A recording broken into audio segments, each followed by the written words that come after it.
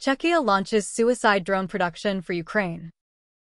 The Czech-Ukrainian company UAC has commenced the manufacturing of unmanned aerial vehicles (UVs) in Czechia, specifically for the Ukrainian army.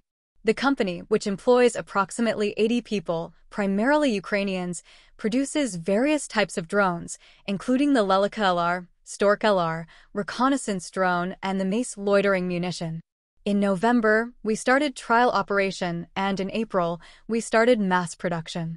This is basically a military production. Our exclusive customer is the Ukrainian army, said Pavlo Bulant, the company's executive director.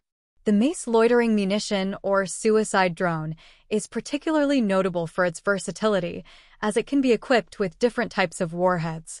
These include a heat warhead capable of penetrating armor up to 400 millimeters, a high-explosive warhead for targeting trenches or command posts, and a thermobaric warhead, which is highly effective against enemy personnel. UAC plans to produce and deliver hundreds of reconnaissance and strike drones to the Ukrainian military annually.